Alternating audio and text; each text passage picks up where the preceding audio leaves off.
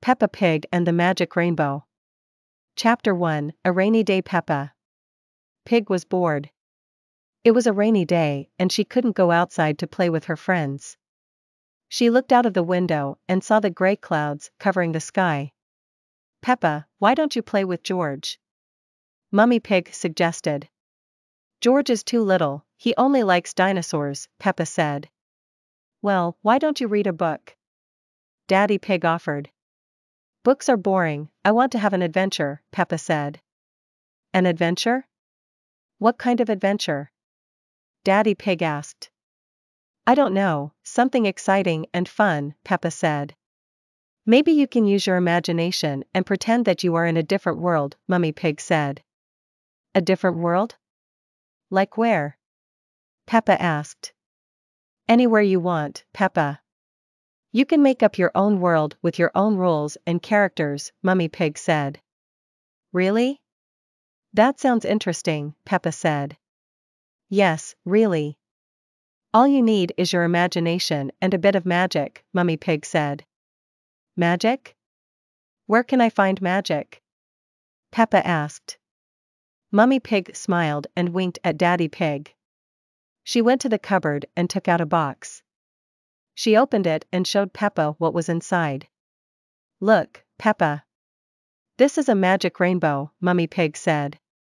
Peppa gasped as she saw a colorful rainbow made of paper and glitter.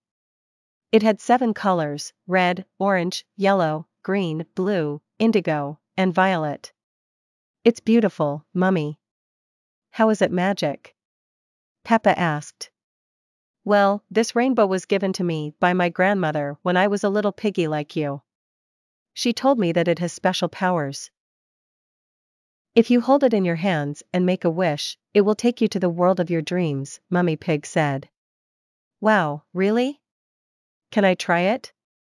Peppa asked eagerly. "Of course, Peppa. But remember, you have to be careful what you wish for.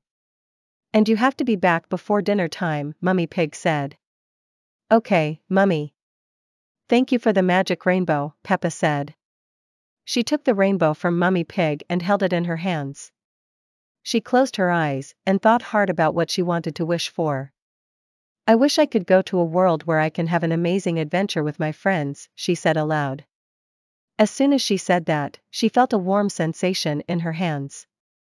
She opened her eyes and saw that the rainbow was glowing brightly.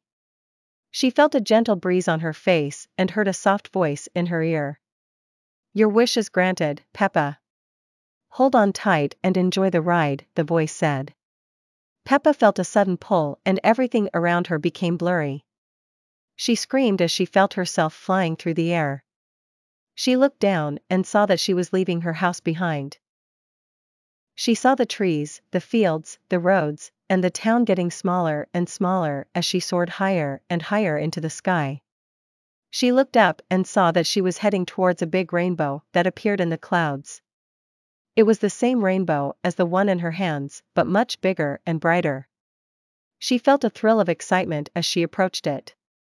She entered the rainbow and felt a burst of colors around her. She saw red, orange, yellow, green, blue, indigo, and violet swirling and mixing together. She felt like she was in a kaleidoscope of light. She heard music playing in her ears, a cheerful tune that made her want to dance. She smiled and laughed as she enjoyed the ride. She wondered where the rainbow would take her and what kind of adventure she would have there. She hoped that her friends would be there too. She reached the end of the rainbow and saw another world waiting for her. It was unlike anything she had ever seen before. It was a world full of wonder and magic.